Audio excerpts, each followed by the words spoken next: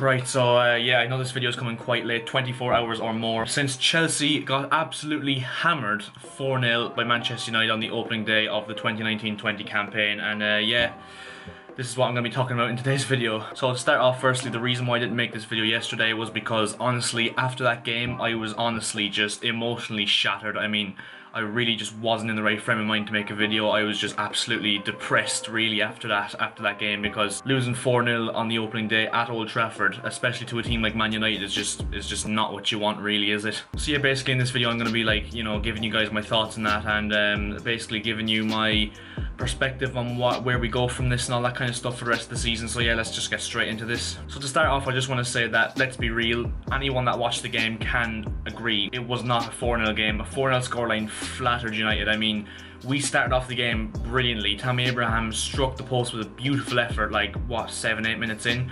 And if that goes in, it's a completely different game. I know you can't just keep dwelling on that because obviously hits the post, doesn't go in, so it's not a different game. But we started off really well, and then Kurt Zouma gives away a penalty, a stupid foul. I mean, I like Kurt Zouma, I think he's a decent defender, but just a really sloppy performance from him, and a really reckless challenge just completely throws us out the door from the 15-minute mark onwards, and Rashford obviously buries the penalty in style. Brilliant penalty from him, and from then onwards it was a completely different game. I think we kind of did okay after the first goal up until halftime. We did, you know, we didn't do too well. We didn't do as well as we started, but we did okay. But yeah, we did okay for spells in the first half. You know, a few sloppy passing. I think the passing was really a weak point. Obviously the defending was shocking, but I think the passing overall was too sloppy. You know, too many passes weren't paying off, and yeah, I think that's just definitely something we need to improve on under Lampard. And to be honest, that really surprises me, because a whole season with Maurizio Sarri, a manager who is known predominantly for his passing kind of style. I know a lot of those players that played yesterday weren't in his team last year, but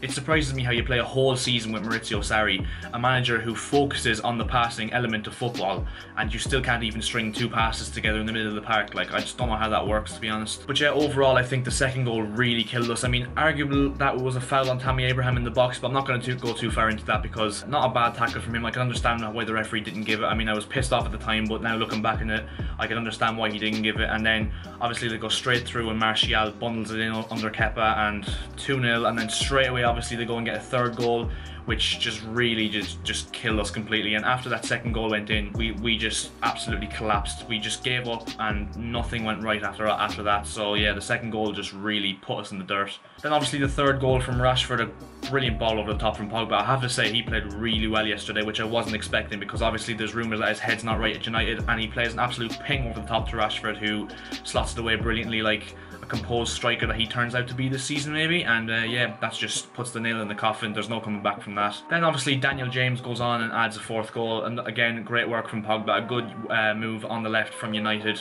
The passing absolutely done us. Azpilicueta gets caught out. I have to say he had a really poor game, and I personally think he's past it now. As much as I love him, I just think he's not good enough anymore. So counting our chickens to see if Reece James can come back as soon as possible from his injury. But yeah, as I said, after that second goal we were just dead and buried, no coming back, and they just added a third and a fourth and basically pile on the commiserations. But on the positive side, I think Emerson was our man of the match in terms of our performance. I think Emerson was very good. He had 3 shots on target. He was unlucky not to score. He hit the woodwork in the first half, had a few shots decently saved by David De Gea. I think he was kind of the standout performer in our team. I think there was 4 other players that were decent enough, maybe 5. I think Christensen was okay. He was kind of sloppy at times, but I'm not going to say he was okay, because the defence overall was absolutely tragic. I think Kovacic and Jorginho were okay in midfield, but I think that we lacked Kante's influence in midfield, just because Jorginho and Kovacic, I know Jorginho is known for his defensive abilities in terms of interceptions, tackles and challenges won and all that kind of stuff, but let's be honest, he's not really the physical presence that Kante is in the middle of the pitch in terms of winning the ball back. Jorginho and Kovacic were okay with what they were supposed to do. They did okay, I suppose, but I do think we missed Kante in midfield. Also, 2 players that have come under severe criticism since yesterday's game, and I think are being fairly harshly treated, are Mason Mount and Tammy Abraham.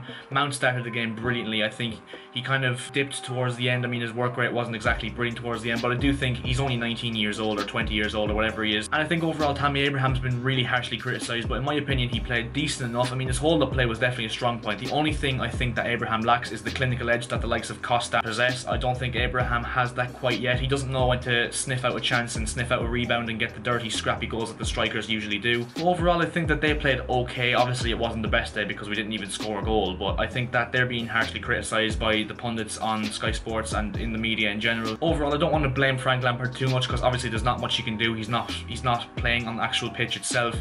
He's putting out a team of players that he thinks can win the game. But I do think that he shouldn't have started Barkley in left wing. I kind of feel like he should have started Pulisic on the left wing. I know he's young, I know he's inexperienced, I know he's just come into the Premier League. There's kind of going to need to give him time to settle in, but I think it was a wrong decision to play Barkley in left wing. I felt like he kind of tried to accommodate Barkley and Mount just because they both had brilliant pre-seasons, but I do think he should have started Barkley or Mount in the number 10 role and played Pulisic on the left wing, because I feel like Barkley wasn't having the best game at all on that left wing side, because it's not his natural position, fair enough, and I can understand why he played badly, but I just feel like he should have never started in left wing. But overall, the last point I want to make is, Chelsea fans, hear me out.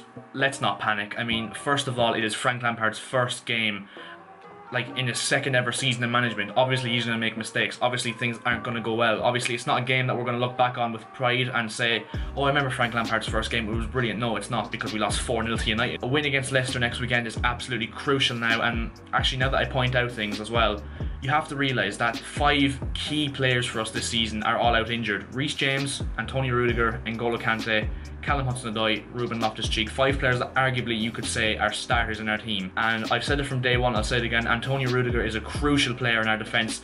Him to Chelsea is like Van Dijk to Liverpool. Without that player, our defence is just not the same. I mean, Rudiger basically keeps our defence together, and I think he's a highly underrated defender. I think Reece James is going to come in eventually for Azpilicueta, who I said, of course, is finished, in my opinion. Loftus-Cheek and Hudson-Odoi, 2 very good attacking players who were crucial for us last season, and I think will come back and do well again. And obviously N'Golo Kante, I don't even need to say anything about his importance to the team. So yeah, things obviously look bleak at the moment, Chelsea fans, I understand, but hear me out, it's going to get better, especially when those players come back from injury. And overall, I think that let's look onwards and upwards. Let's look at Leicester at the weekend, and hopefully we can get 3 points there. So yeah guys, that's pretty much all I wanted to talk about in this video. No rant, I apologise, and if you came here for a rant, maybe yesterday, if I had done this video yesterday, I would have ranted, but I just, like, there's no point in ranting. It's not going to solve anything in terms of our current situation, and that's basically what my thoughts are at this moment in time. So yeah guys, please make sure to like, subscribe, share this video around, all that good stuff, and yeah, I'll see you guys in my next video, so see ya.